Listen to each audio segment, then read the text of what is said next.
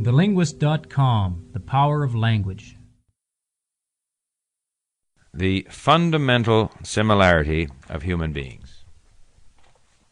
With the discovery of DNA, we now understand what the Taoists knew intuitively. All is one.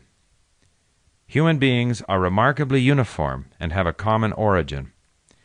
As Richard Dawkins brilliantly explains in River Out of Eden, our genes have been handed down to us by those of our ancestors who survived long enough to produce children.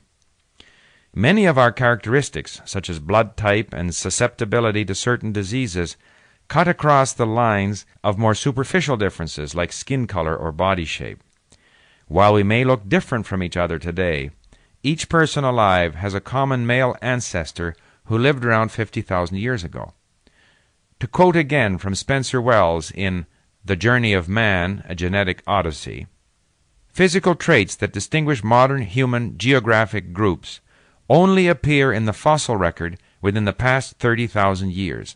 Most older fossils of Africans, Asians, and Europeans are very similar to each other.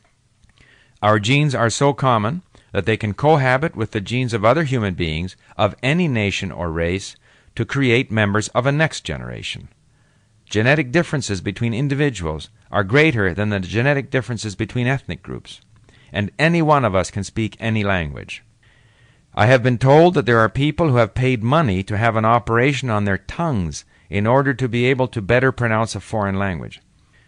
Whether this is true or not, I cannot say, but the fact that such a story is told is an indication of the persistence of the association of language with ancestry.